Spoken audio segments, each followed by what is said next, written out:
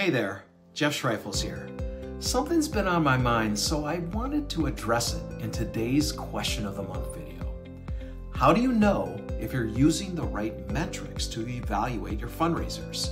Which metrics are the ones that actually matter?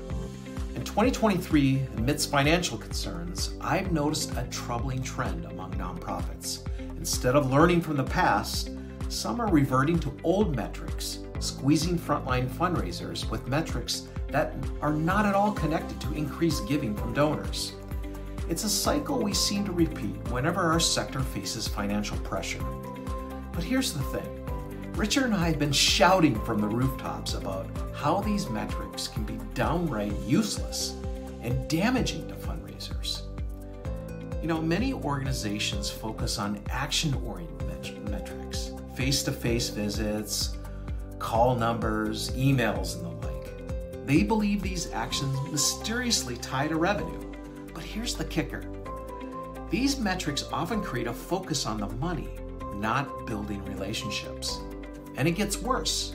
Instead of actually managing frontline fundraisers, some nonprofit leaders believe that drowning them in metrics is the best approach. But it really fosters only an illusion of control, and it replaces genuine management with a checklist mentality. So here's my plea to nonprofit leaders and managers out there.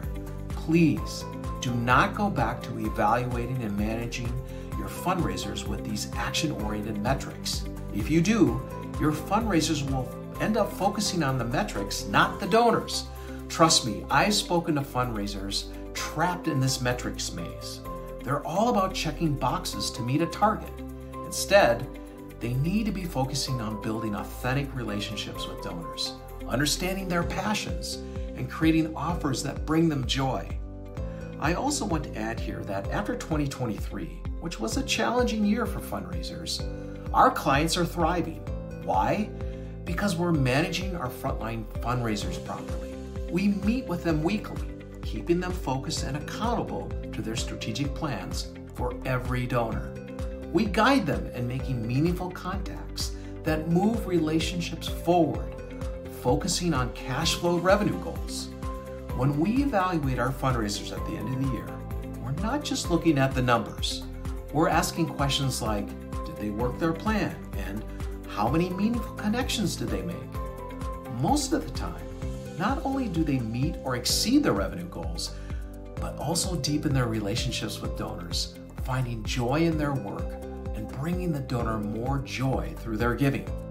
Besides the revenue goal, these are the metrics that matter. Relationships, joy, and success that goes beyond just the numbers. When you focus that way, the money always follows. Let's continue to manage our fundraisers properly and prioritize what truly counts.